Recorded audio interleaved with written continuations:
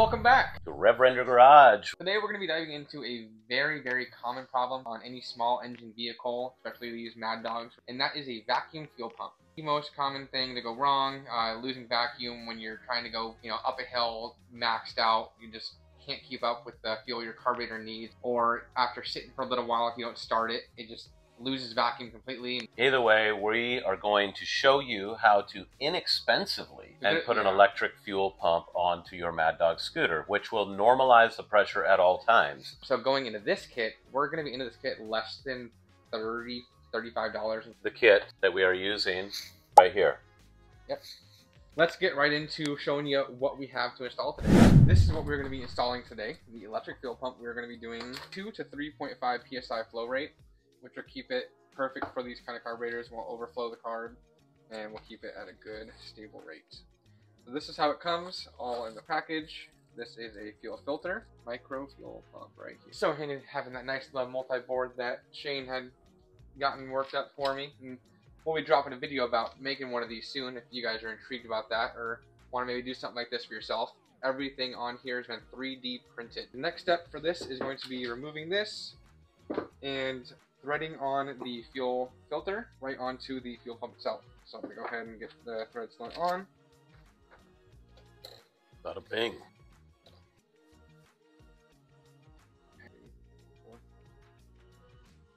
So next step will be to actually extend this power wire. So this power wire is going to need to go up to a constant power once your key's on. How far do you need to extend it? Just to be safe, I'm probably going to extend it like 3-4 feet. I'm going to route mine up under the battery. I'm going to go from here, under the battery, up into here, and then mount it up into somewhere up in this bundle. I don't think I'm going to go right to the battery. I'll find somewhere in there. I will get that done off camera. Okay, so now jumping back into this, you can see the power wire I have extended and put myself a little bit of length there and put myself to a bullet connector, as I did go onto the bike already and put a double bullet connector onto the constant power I want once the ignition is on. And I'll show you that once I get to there as well.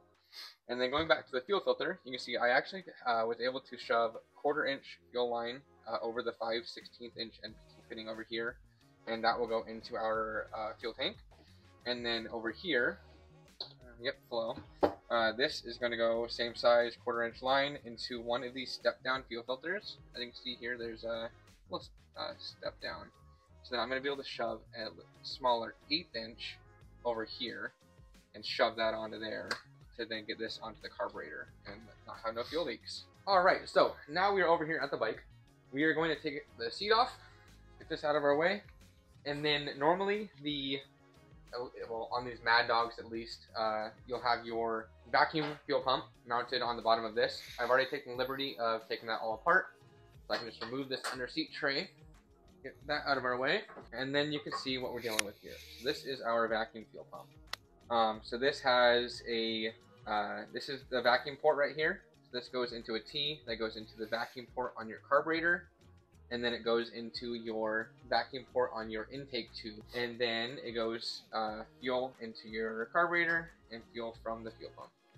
So if any one of those lines has a little bit of a leak in it, it's going to cause you issues. Especially this top line. So this is what we're going to be removing and replacing today. I'm going to grab this one off of here.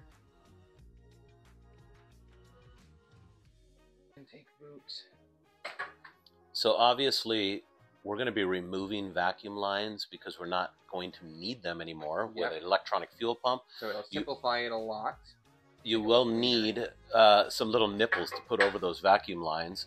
Yes, you will need to tap those, because if you have any kind of vacuum leak, your bike will run, if it runs at all, it will not run good. One right here, can you see that? Here, no. Maybe? Oh, there we go, yep. So let's take that off this right here. That's where your feed in for your new fuel pump will go. And then all I got left is this from the tank. So I've already unbolted my tank. I'm just going to lift this up. Oh, alright. But there you go. That's everything. Might drip some fuel. Jumble a mess. And if you have an evap system, like most of these newer scooters do because of emissions, it's even worse. Whole new canister in there and 10 more freaking lines. And we'll be making a video on how to remove that too. Okay, so next step, we're grabbing our fuel pump here and figuring out a place where we're going to mount this. So on this bike, I'm going to be running an air ride system, so I'm already removing this under tray, so I'm not going to be dealing about that. So my air ride system is going to be mounting mainly in this area. I'm thinking about mounting this somewhere in like this area. So I think this is where I'm going to hand it over to Shane and Sean, have them kind of design us our own custom mount for this, so we can get it up in there. Hey man. Hey, Austin and I are working on this fuel pump install on this blue project scooter. We figured out where we want to mount it, but now the problem is figuring out how to mount it. And I think you can probably design something that would help us out here. Let me show you what we're talking about here.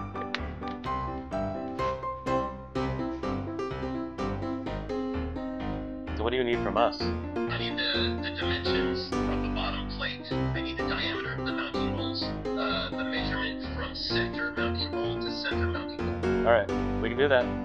All right. I will CAD it up. Shouldn't take long, and then I'll send you the file, and you guys can print it out and test it. Looks like Shane and Austin down at the South Shop need something. We're going to kind of parlay off of a mount that I made for an air ride suspension air compressor. The reason I'm doing this is I'm going to reuse part of this because, as you can see in our CAD design over here, we have two circular mounts, and the big one is the bar that we're going to be mounting the electronic fuel pump on. So I can use the same exact measurements for this.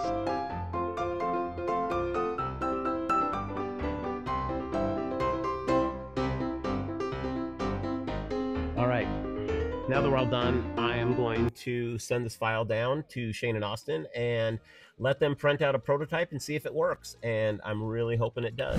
Well, ask and you shall receive. One of the beautiful things about having two different shops and multiple brains to tackle this stuff, this is what he came up with. This is a 3D modeled part. It's going to be the part, but this is how it's going to work. It's going to, if I don't drop it, it's going to clip up onto the bar, and the fuel pump is going to literally, with some nuts and bolts, screw onto there and clamp it onto that bar.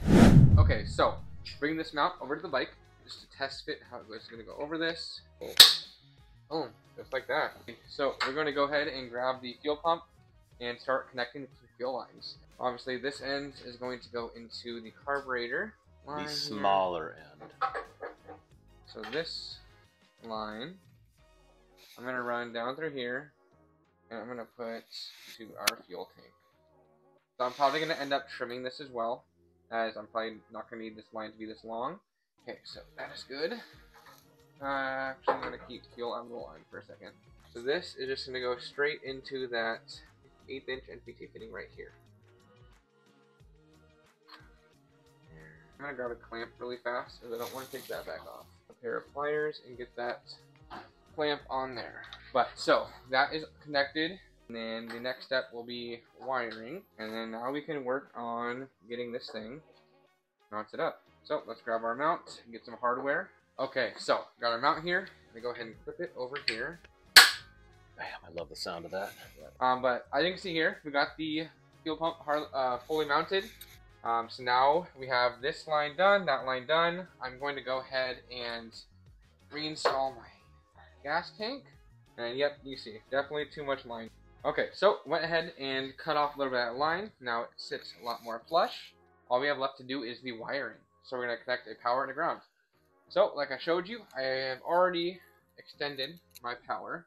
So I'm going to run this underneath my gas tank. And then, like I said, I have already went ahead and put a double bolt connector on a red and a black. So I have one for a constant power for my air ride, and then one for a constant power once the key is on. So the black is for when the key is on. If it's not, you'll hear the fuel pump right now. You don't. So, got that connected. And now I'm going to, actually you probably wouldn't hear it yet because the ground's not connected. So if I connect the ground and you hear the fuel pump, I'm connected to the wrong one. But I'm just going to run it off the same ground that our actual chassis harness runs off of right here. Yeah. Like a true pro. I think that's about it. Now power's connected, ground's connected. Fuel is coming from the tank. So fuel from the tank, going to the carb. Oh, got to cap off my vacuum ports. Two of these things right here. You can grab some zip ties if you like. I doubt I'm going to need them. So I got one right here that came off the top. Yeah, they usually press on there pretty good. Yep. Yeah. And then I got one over here on the intake boot. Yep. Alright, so now, theoretically, I should grab my key over here, and the fuel pump should start running. Start putting fuel into this fuel filter. That'll be our telltale sign. And then it should start, no problem. There it goes. We have success. Alright, so it just had to prime. Woo. Okay, so just like that. So it did take it a second to prime, so it had us a little confused there for a second, as we thought it should be a little faster than that. But once it got primed, it seems to work flawlessly. But you hear how immediately that starts? This is dead cold. But yeah, I hope you guys enjoyed that. Like I said, there's a couple kits out there that are plug and play for this. If you have like a DC system, AC system, this will work for any or AC or DC, as you just have to wire the two wires yourself. And it's probably like an eighth of the price of half these. I'm into this kit now, $30, including the fuel line, because it was just a little bit of 1/4-inch fuel line and 8-inch NPT fuel line, which you can reuse the fuel line off of your old vacuum pump if you wanted to. Alright, so I hope you guys enjoyed that simple how-to on how to make your scooter that much more reliable, or any small engine vehicle you may be putting this onto, and getting rid of this crappy, pesky little vacuum fuel pump. Nice new micro universal electronic fuel pump. So I really hope you guys enjoyed that and get use out of this. Make sure you send us some pictures once you guys do, because we'd love to see it on your guys' builds. One of the things that we want to make sure you guys recognize here on Rev Render Garage is we are all about showing you guys how to do things on the cheap. Not necessarily cheap as in bad quality, but just inexpensively. So you're not having to spend $250 on some kit that does the same thing that we just showed you can do the same thing for 30 bucks, yeah. 35 bucks. Rev Render out.